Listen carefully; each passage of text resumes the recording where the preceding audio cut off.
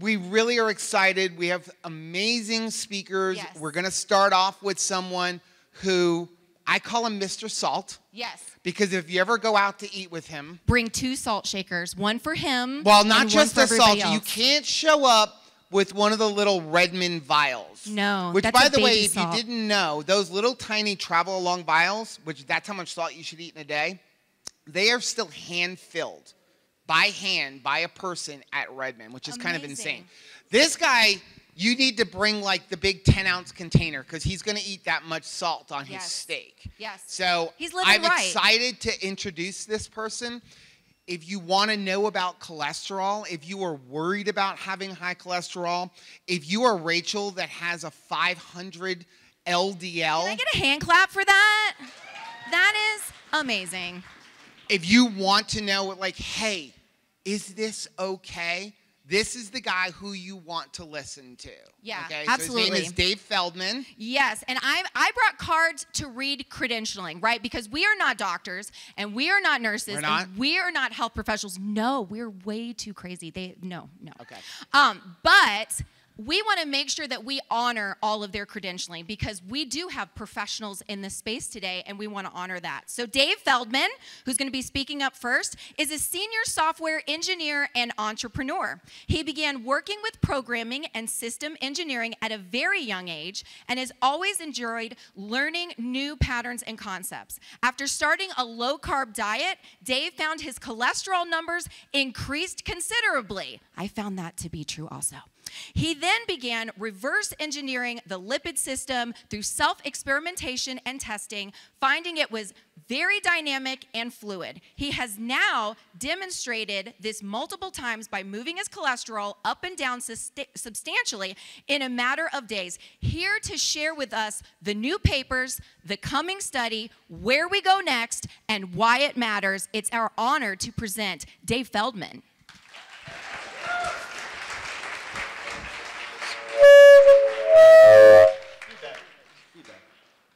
How's everyone doing? Okay, so good news, bad news. The bad news is this may be the least prepared I've ever had for any presentation. Some of my fellow speakers know. The good news is the reason why is because actually I had been assembling a video abstract for a paper that nobody knows about yet. It actually just got released and we haven't talked about it. I'm about to talk about it now. But that video abstract will be getting premiered here for the first time. You'll be the first audience that actually sees it. Yes.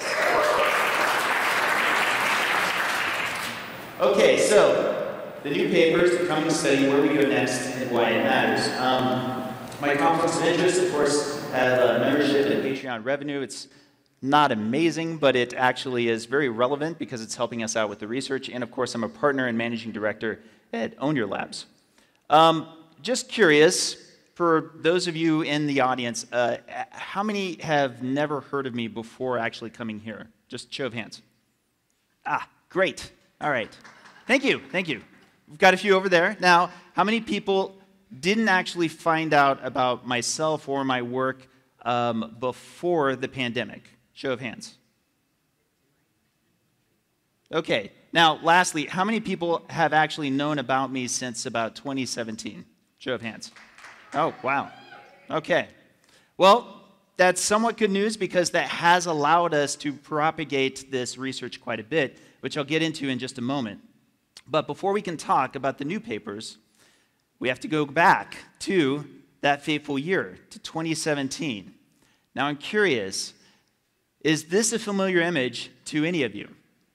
Yes. Show of hands? Yes. Yes. Okay. So at that time, in July of 2017, just to take you back, I was writing about kind of an awkwardly named thing I called lean mass hyperresponders. The term hyperresponders predates me coming into the space, and it was in reference to those people go on a low-carb diet but see their cholesterol go up. Not a little bit, but substantially, say 50%, 100% or more. And what I found was there did seem to be a pattern that also seemed to exist for those people where they also tend to be leaner, a little bit more athletic, and also see their HDL go up and their triglycerides go down. And it was basically pattern recognition that I saw to the point that I finally decided to write this article because at around the same time I was starting to put together the basics of the lipid energy model.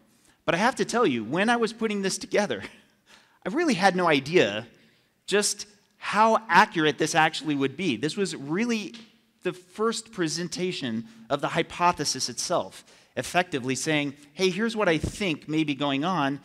I'd be curious what the community says. And I have to tell you, I was quite ready for a whole lot of other people coming back saying, no, this is wrong. My BMI is very high, I'm more metabolically challenged, and yet I have this profile. But rather, instead, this actually ended up being one of the most commented on posts that we've ever put in Cholesterol Code. I actually just looked last night, it's at 919 comments. It's because so many people kept coming in saying, no, this is me. This is actually describing me to a T. And I've been very curious to find out more about it. So this was actually a pivotal moment for us. And now, with that in mind, we can go to the new papers, flash forward to November of 2021, and we have finally published the lean mass hyperresponder paper. And there it is. By the way, you can look this up right now. If you go to cholesterolcode.com/LMHR, you'll actually find a link to quite literally the first paper that my name is on. It's kind of cathartic, by the way, to have it up there. And it kind of comes, thank you. And it kind of comes in two categories of data. The first is the web survey. The Cholesterol Super Survey is publicly available ongoing questionnaire created by co-author DF, that's me, in January 2020 with the aim of describing changes in LDL cholesterol among consumers of a carbohydrate-restricted diet. The survey, advertised through social media, includes questions about height, weight, dietary intake, medications, current and past lipid test results. So really, that was the point in which I said, you know, I really need to get a survey up. My profile is growing enough to where I can hopefully get a lot more out there on social media. I'm going to circulate it through our new Cholesterol Code and Lean Mass Hyperresponder Facebook groups and just try to get everybody to answer as much as possible. And that created a great basis of data. So then I got to put together, with my co-authors, perhaps one of my favorite charts ever. And this is actually what you can see is 3 axes. And I kind of want to take a moment to explain this. These are of the participants that met our criteria being on a carb-restricted diet, which was 130 grams or less. And what you can see here on this axis, this is the x-axis, is body mass index. And as body mass index is at the highest over here, going to the lowest, you can see the change in LDL cholesterol generally increasing. This also applies on the other axis, on the z-axis. As you go further back, prior, as in what you started with before going on the diet, prior triglyceride to HDL-C ratio, likewise had an impact on the likely change in your LDL cholesterol. So the lowest number we have here is 35, which is those folks who had the highest BMI and had the highest triglyceride to HDL ratio. Conversely, for those folks who had the lowest BMI and who started, before going on the diet, with the lowest triglyceride to HDL ratio, this 135, this isn't what their LDL cholesterol would end up being. It's the change, the net change in their LDL cholesterol. That really substantiated in a very strong way just how much this effect is very predictive. This I really like too. This is our figure 3, and it goes a little bit more in depth because you can actually see this divided up into different distributions. So you can see in blue the lean mass hyperresponders, and you can see in red the non-lean mass hyperresponders. And we went ahead and also put in NHANES, which is from the CDC. That's just kind of a general population distribution that we could pull in. And if you look in the top left quadrant, you can see that they're almost all together, right? In fact, the mean, as in you could say the tip of the hump on both the lean mass hyperresponders and the non-lean mass hyperresponders are nearly identical. In fact, the lean mass hyperresponders had slightly lower mean LDL cholesterol. I want to say it's around 133, 134, something like that. Whereas for those that are the non-lean mass hyperresponders, it's around 135. Yet, we see, going to the upper right quadrant, you can actually see just how much this changes after they go on the diet. And note that scale. It's going from 0 to 800 LDL-C C, LDL cholesterol. You can see just how much lean mass hyperresponders show that response, how big it goes. Right below that, though, you can also see what happens with HDL cholesterol. Now, of course, HDL cholesterol being at 80 milligrams per deciliter or higher is part of the definition for lean mass hyperresponders, so of course they start at a higher level, but you can see just how pronounced that change still is after they've gone on the low-carb diet. We also had a case series. This is patients presenting to the clinic of co-author TK, that by the way is Dr. Tro, with a history of elevated LDL cholesterol following initiation of a very low-carb ketogenic diet containing less than 25 grams of carbs a day. Now, they've had no personal history of myocardial infarction or stroke, where initially counseled on a standard of care. And Dr. Tro always wants me to be sure that I mention this. He always tells them standard of care. You can choose medication, and many do, in order to manage having higher levels of LDL cholesterol. But he then had some patients in this series, and these are the ones that we report on, who would instead opt to pursue an empiric clinician-supervised dietary therapy with reintroduction of 50 to 100 grams of carbohydrates a day in the form of fruits or starchy vegetables. If you remember that poster from a few slides ago, you notice how I mentioned glycogen stores. Glycogen stores are stored glucose. And stored glucose, especially in your liver, is very relevant to us with the lipid energy model because we believe that if you have enough hepatic glycogen stores, there's less of a need for your body to traffic around that dietary fat, the endogenous fat. And then, of course, there's also the cholesterol that ride shares with it. So with the reintroduction of a modest amount of carbohydrates, again, 50 to 100, right, we can actually see that change in their patients. So over here you see pre-very low-carb diet. These are the different patients. This is IA, MI, RO, NM. You can see what their total and LDL were before having gone on a very low-carb diet. You can see it increases substantially, multifold. And then with the introduction of carbohydrates, taking them from a very low-carb diet to just a low-carb diet, you can see just how far down it goes. You can see this decrease over here. You can see just how far down it goes down with each patient. So to cut to the chase, here's the good news. The good news from our paper is this. If you're concerned about LDL cholesterol, and many are, and many should be respected for their concern of LDL cholesterol, then if you're coming from a more challenged state and your BMI is much higher and your triglyceride to HDL ratio isn't that great, it's highly unlikely you'll see that big of a change in your LDL cholesterol. Conversely, if you're lean, if you're fit, if you're more athletic, it's probably more likely you will see this hyper response. But again, if you and your doctor are uncomfortable with that, you can take action by moving from a very low-carb diet to a low-carb diet. That's a lot of what our paper helps to show. Now, this part I'm pretty proud of, and I'm happy to actually be able to talk about this on stage. Remember how I feel about open science. And you can see tweets that I say about this. I both compliment David Ludwig and Kevin Hall whenever it is that they release their data and all of the analysis that goes around it. I'll even make tweets like this one where I talk about how I'm optimistic that in the future this is going to be a lot more common.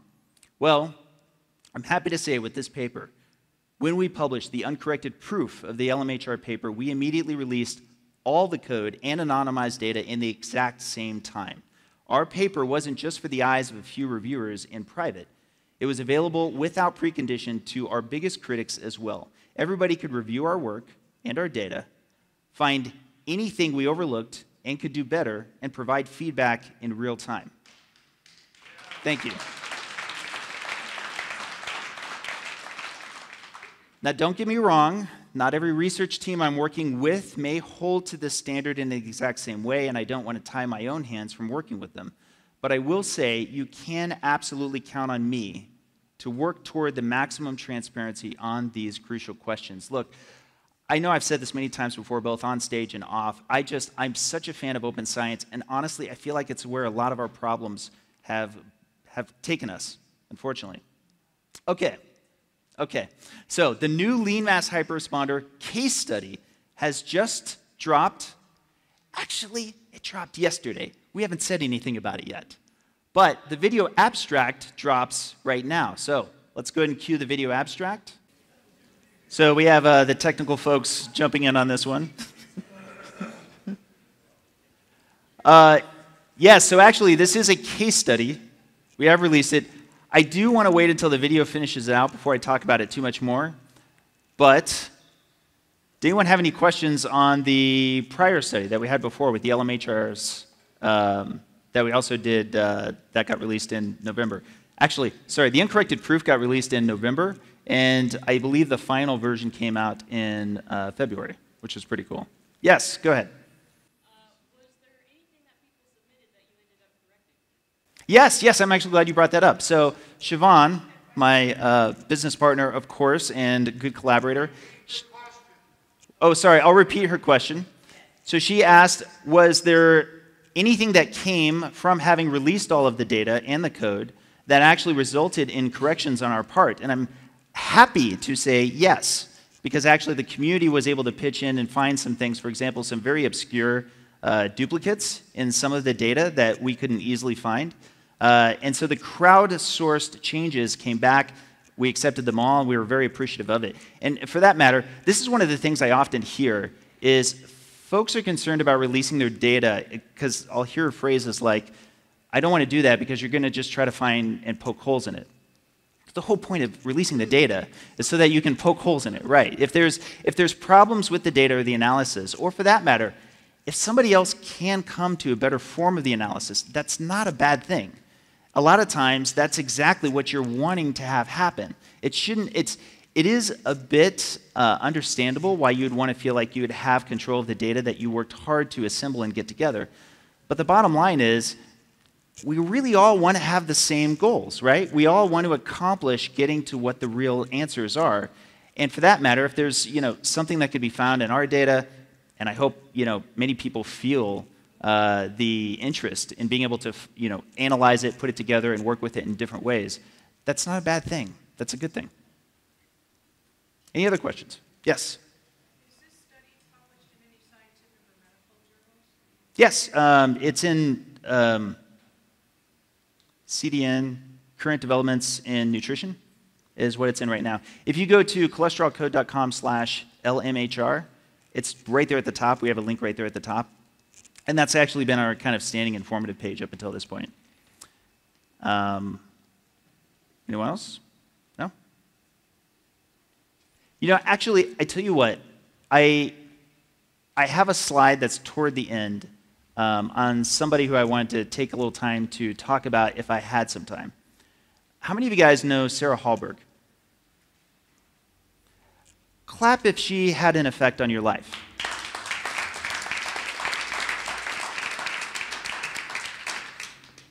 I have a personal story to share. I hope I can say it even keel. It doesn't mess with me for the rest of the speech. But I have to tell you, you may not know this. She directly helped me at the earliest possible stages of my research.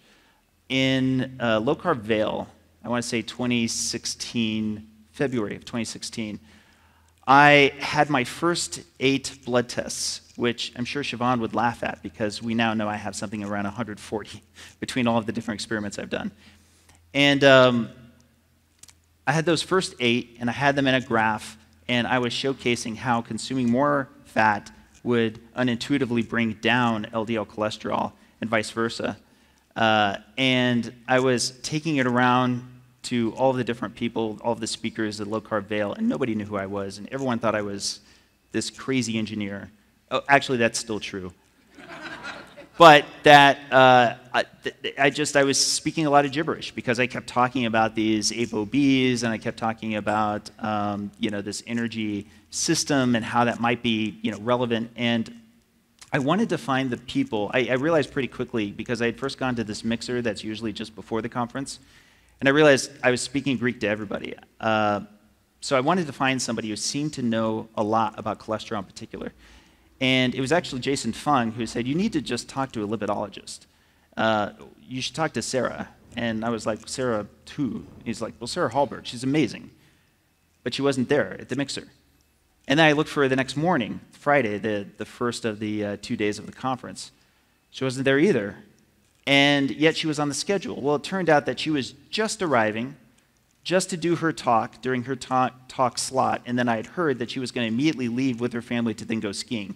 Because frankly, low-carb Vail was, and they'll admit this now, was kind of like an excuse, a way for them to get a lot of skiing in while also sharing a lot of interesting information on low-carb, right? Well, she did her talk. She was walking down the aisle. This is a true story. And I literally stood up and in the middle of the aisle and kind of blocked her exit from getting back out.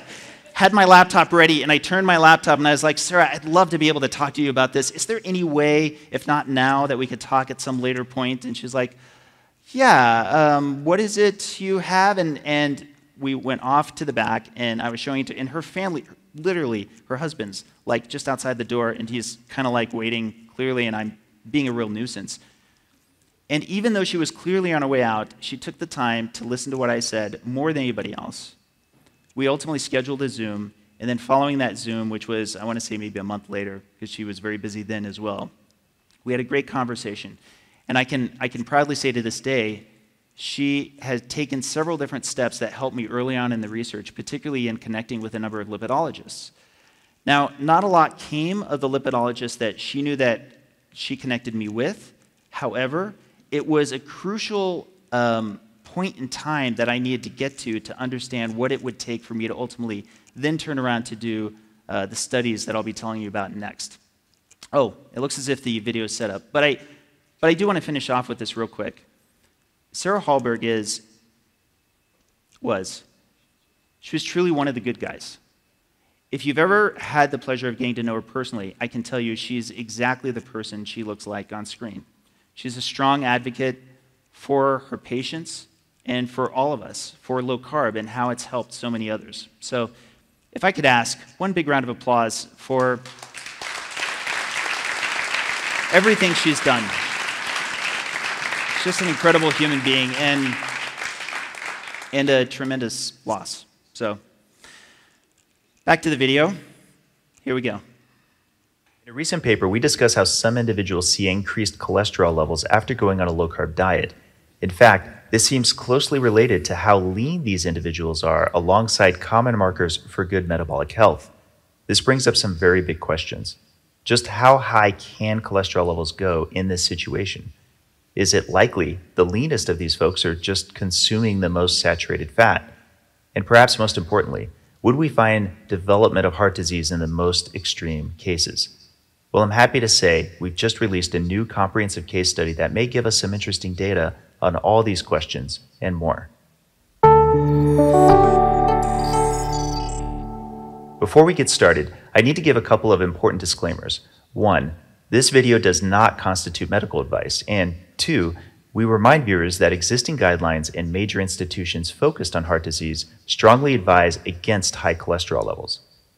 Our case study centers around a 26-year-old male who adopted a ketogenic diet to manage severe ulcerative colitis.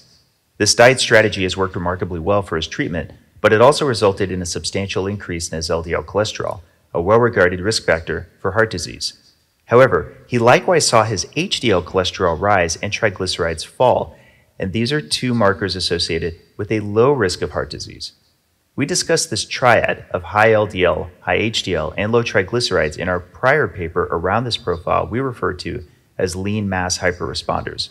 And yes, our patient certainly fits this profile as well. Don't worry if you're new to this, we'll post a link to that paper down below. This brings us to the first key question. Just how high can these cholesterol levels go in this situation? In the case of our patient, his LDL levels increased from 95 before the keto diet to as high as 545 milligrams per deciliter at its peak. These levels are rarely seen, save some extreme examples of the genetic disease familial hypercholesterolemia, or FH. And unfortunately, for those born with FH at these levels, there is typically a very rapid development of plaque in the arteries, leading to the onset of clinical heart disease in very early childhood. Notably, the patient also had advanced genetic testing such as whole exome sequencing and heart disease risk assessment, but no genetic mutations were found that could explain these levels.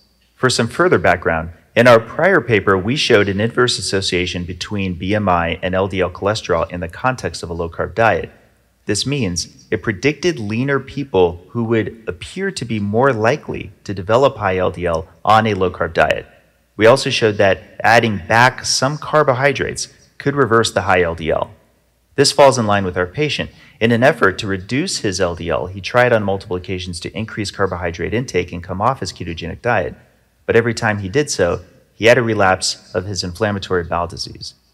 However, as the inflammatory bowel disease remained in remission and he was able to gain weight, thus increasing his BMI, his LDL cholesterol decreased. Okay, but is it possible this is all just high consumption of saturated fat? Many speculate that these increased levels of LDL cholesterol with low carb can simply be attributed to greater consumption of saturated fat. Yet, as I've just alluded to, this is another area our patient can provide some additional insight. His low-carb diet is more Mediterranean style, with emphasis on fatty seafood, extra virgin olive oil, and low-carb fruits and vegetables. And thus his consumption of unsaturated fat typically exceeded 82% of total fat intake, with saturated fat being less than 18%. However, in his final test of October 2021, he changed his diet to one with a much higher proportion of saturated fat at 45%. Yet this threefold increase in relative saturated fat intake had little impact on resulting LDL cholesterol in the context of his moderate increase in BMI. Simply put, in this patient, BMI dominated over saturated fat and dietary cholesterol consumption in determining LDL levels. Lastly, will these extreme levels of LDL cholesterol demonstrate rapid progression of arterial plaque? Throughout the study period, the patient and his care team were especially interested in assessing his risk. Given available data on FH patients with cholesterol levels this high, there was understandably a concern that at least some detectable plaque would have developed since he began the diet almost 3 years ago. The patient scheduled a CT angiogram, which provides an advanced high-resolution scan for the heart and its surrounding arteries. CCTAs can easily pick up plaque volume even at very small sizes. In the case of our patient, the scan demonstrated no coronary artery disease. All cross-sectional views showed no plaque volume of any kind, and this was confirmed by the independent analysis of 3 different cardiac imaging specialists. But is this surprising or to be expected after only 2.5 years of extremely high LDL? Unfortunately, a limitation of our current science is there are very little CCTA data available for comparison to our patient. However, our case report does cite a published case series including a baby diagnosed with homozygous FH and an LDL of 548, who started multiple medications at around age 2 to lower these levels. With further treatment, his doctors were able to get his LDL to 139, but in spite of these interventions, the patient's first CT angiogram at age 8 identified plaque buildup in multiple arteries. This comparison is interesting because, again, both this homozygous FH patient and our patient had a similar 2-year exposure to LDL levels around 500, and our patient had the additional exposure to normal LDL for over 2 decades of life. And yet, it was the older lean mass hyperresponder patient who exhibited the complete absence of detectable plaque. While these data on our patient are comprehensive and provide potential new insights, they are limited in scope and time span. It's certainly possible this patient is an outlier, or that their progression of plaque will take place later, or many other such possibilities. Even if this risk profile in the short term turns out to be in striking contrast to those with FH, it only further underscores the need for more research on this phenomenon overall. Fortunately, there is also an upcoming prospective study for 100 lean mass hyperresponders that will likewise employ CT angiography. There's a lot more in this case study than we cover here, so be sure to read it from the link in the description down below. And, as always, thank you for watching.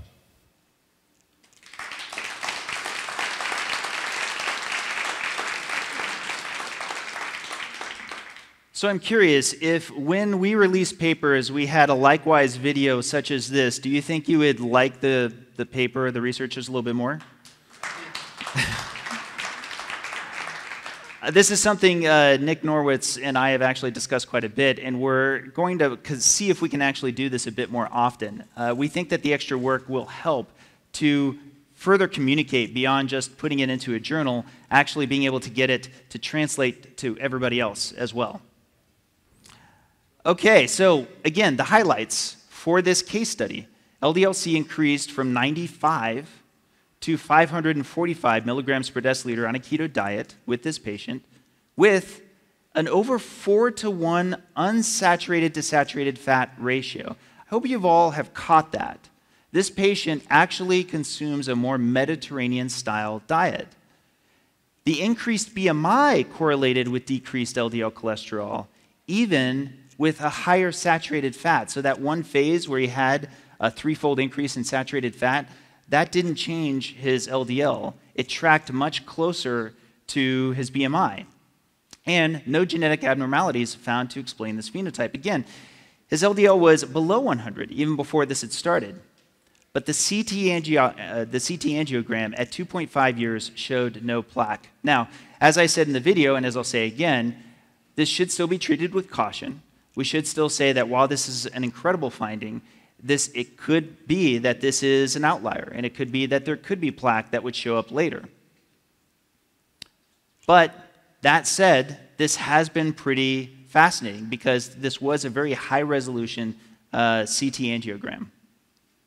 Okay, so the coming study. By now, hopefully nobody is left in this room who hasn't heard about this. We've got two organizations, two sets of responsibilities for the lean mass hyperresponder study out of Lundquist. We're handling the funding, recruitment, and travel arrangements under the Citizen Science Foundation. And thank you once again for everybody who's been able to contribute.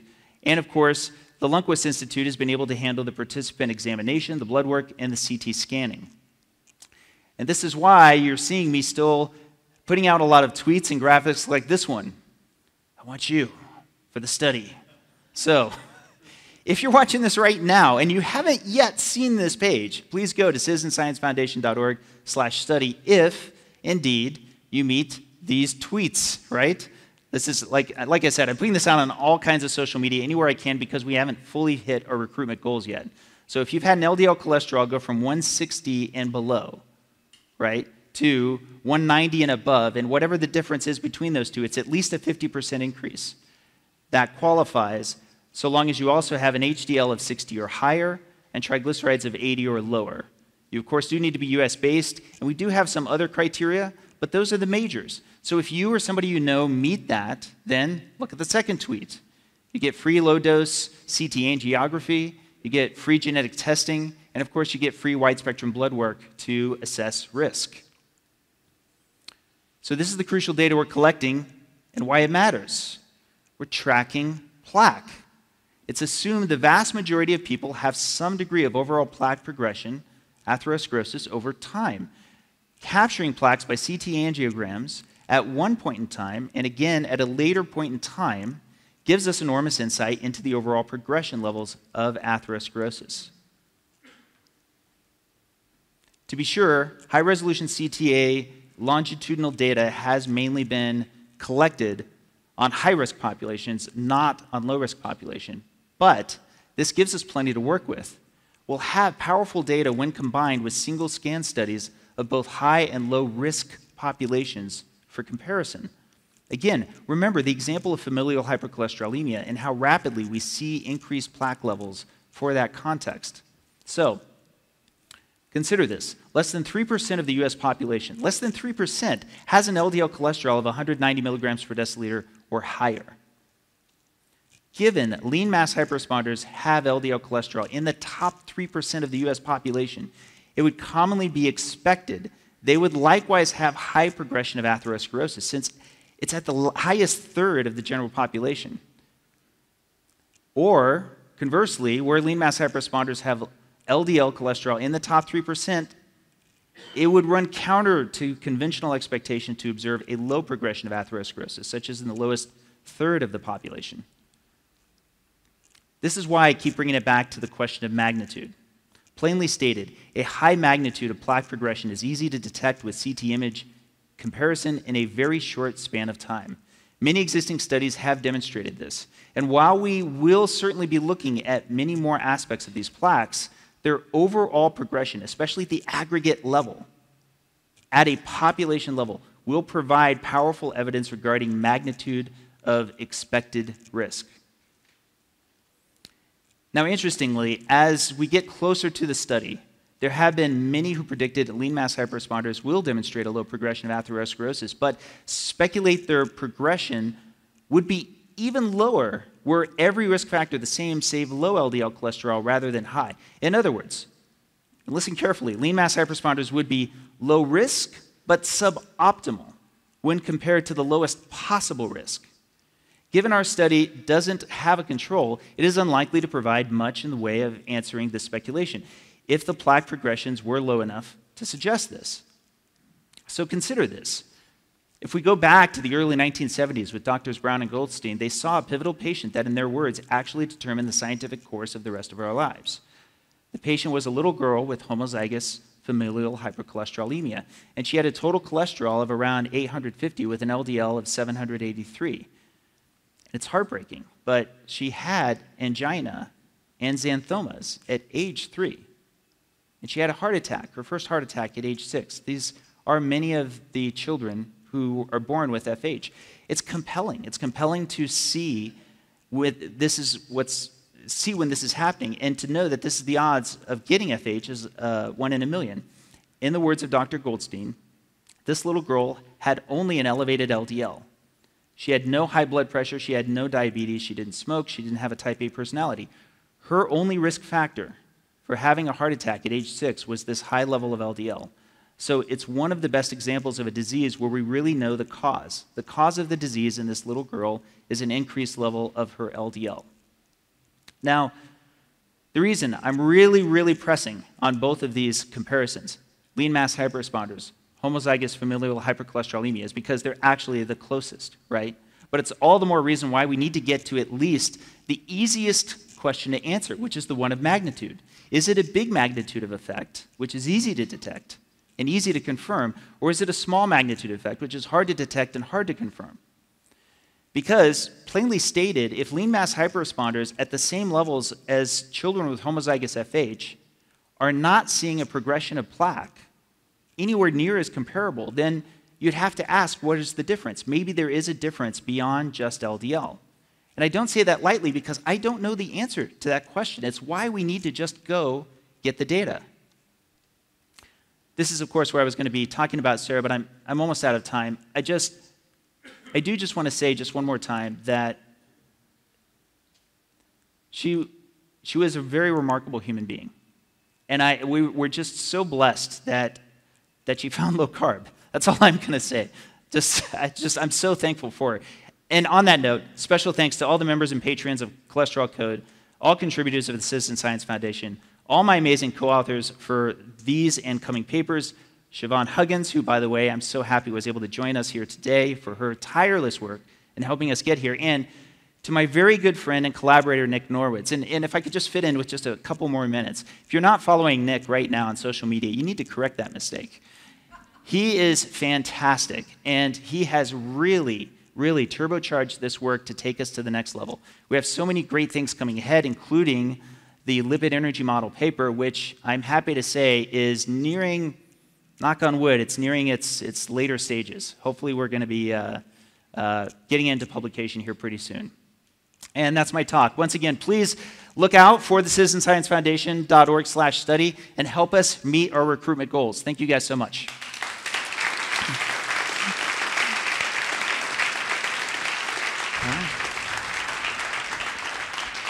Thank you so much, Dave Feldman. Thank you. Appreciate it. We'll take that from you. We are so personally thankful for Dave and Siobhan and everybody over at Own Your Labs, because pre-keto, we didn't own our labs. We feared our labs. And I'm so excited for the research that he and his team are doing, and so many in this space, because our children and our grandchildren are going to have a very different experience at the doctor. Are you excited about that? Because I really am. And I do want to encourage you. I know they're not a sponsor, but Dave is awesome. Yes. If you do want to get your labs done, maybe you don't want to go through your doctor, go to ownyourlabs.com. Yes. Because you can order a lot of blood tests. And honestly, we actually put together a package with them for the lab tests that we did, that Dr. Berry recommended for us when we did beef, butter, bacon, and egg last year. That was a delicious challenge. The thing about all of our labs combined, I think it was like $130. That was less than if we would have paid the copay to our insurance company to get those labs done. Yeah. So it's a great way that you can help them with their studies and get information for yourself.